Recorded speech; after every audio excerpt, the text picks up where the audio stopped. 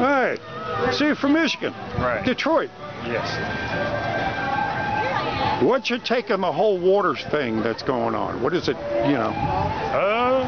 It's a lot of people to blame for it, you know, but I think somebody needs to be held responsible for it. That'd be nice. Yeah, it's gonna take a long time for it to get it fixed because they said it's gonna be like, I think, $2 billion to rebuild the infrastructure for the water. Yeah, let me ask you this. You've been in the Detroit area for how long? Mostly my whole life. Good. So you've seen a lot of changes.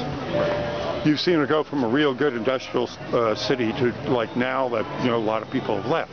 Right. Those areas that now are like Flint, and wouldn't it be better to just turn them back into, I mean, just give up on them basically, and have people move to more, where there might be a smaller city, but at least it wouldn't be as spread out where those, you know, they couldn't get. Because those people in places like that, they have nowhere else to go. Where would they go? Well, that's what I'm saying. They, you know, if there's going to be any construction, if there's going to be a place, make it more to, because from what I understand, correct me if I'm wrong here, downtown Detroit seems to be okay. I mean, yeah, downtown's pretty. Yeah, I mean, I understand it's gone through a renaissance and things like that. Is that correct? Yes. Oh, wonderful. All right, what do you do back there? What do you? I'm an automotive painter. Oh, good. All right, terrific. You're okay with your water? Everything's cool? Our water is the best water in the country. Oh, good. Detroit has the best water supply in the country because it comes from Lake Huron, the freshest water supply any of us have. Terrific. Yeah. All right. And that's what Flint did. They switched over from Flint water, right. From Huron water supply to the Flint River, which Flint River looked like the Mississippi. Right. And that's what they did. They tried to go from some old infrastructure they had built like 40 years ago and tried using that stuff without testing the water properly, and the water messed up and that's what's brought out the lead in the pipes. I was reading a news article today that, of course, that was it's basically just the tip of the iceberg.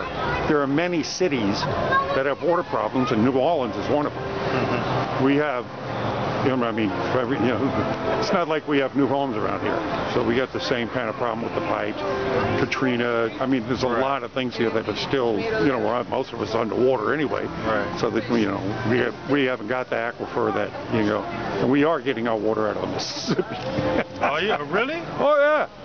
Have you looked at that water? I don't even like bathing in it, Man. No, Wow. but plus you understand that they do things like, even aquifers like under Texas, some of the purest water around, they take pure water, put it through a plant, and that add chlorine and fluoride to it, making it poisonous. Yeah. Well, I wouldn't know about that, but I know that it's a certain federal mandate that you have to treat the water with to take out all the impurities to make sure there's no corrosion in the water, so it won't. But why?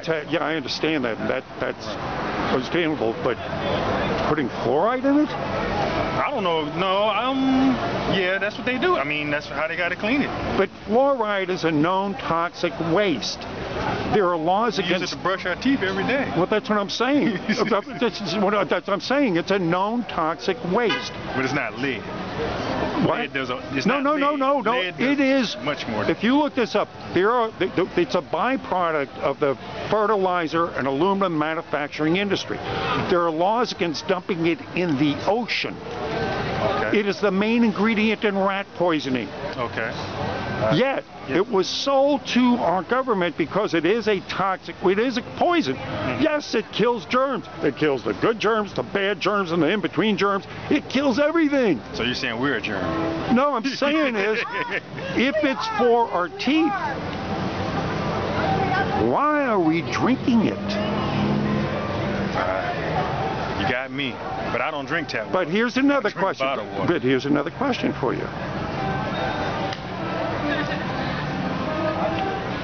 Being that it's a known toxic waste, there are laws against regulating. I mean, if you and I put it in the water, they arrest us for terrorism. Okay? Yeah. Because we're not. But our government puts it in. Now, here's the thing. Being it's a known toxic waste, In order to prescribe, you'd have to prescribe it.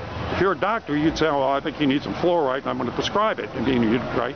That's correct. So what right does our government have to mass medicate us with anything by dumping fluoride in our water when they cannot control the dosage? I would have to say it's the way they've been cleaning water for years. No. This started, do you where it came from? This is the Nuremberg trials. Hitler had got his scientists and intelligence agents together and said, "I want you to come up with something we can put in the water that would dumb down the masses." They started experimenting with this with the concentration camps, putting fluoride in the water, and this is what they found, which was backed up by a July 2012 Harvard Medical Science study, that when you add fluoride to the water, IQs drop as much as 20 points, and the prisoners were more docile and easier to handle. Right after World War II, a thing called Project Paperclip brought over about 36,000 Nazi scientists and intelligence agencies, and we put them to work for us. Right after that, fluoride showed up in our water. This is all documented. You can look it up. Project Paperclip. Look up fluoride. I'll give you some information on fluoride. It's not just an accident that they're poisoning us. Thank you.